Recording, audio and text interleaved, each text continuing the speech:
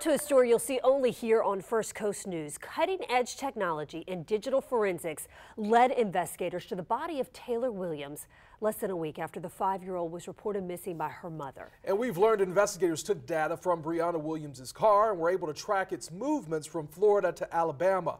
Robert Bradfield is on your side tonight with how they were able to piece it all together, Robert. Yeah, some revealing information here tonight, and unfortunately we can tell you there are several other high-profile missing persons cases that do remain cold. Jolene Cummings, Ayanna Sawyer, and Haley Cummings have never been found. But Taylor Williams' body was discovered almost immediately after search teams from Jacksonville set foot in Alabama. Well, how? Investigators zeroed in on Brianna Williams' car. According to sources who worked on the case and participated in the search to find 5-year-old Taylor Williams, detectives were able to extract and examine GPS and other data from the black 2017 Honda Accord driven by her mother, Brianna Williams.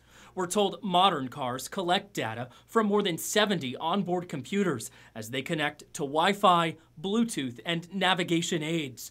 Modern cars also record a car's navigation history. That collection of data, coupled with more familiar cell phone data, created a remarkably true-to-life footprint. With a search warrant, investigators accessed the car's data files, which pinpointed where the car had traveled and when.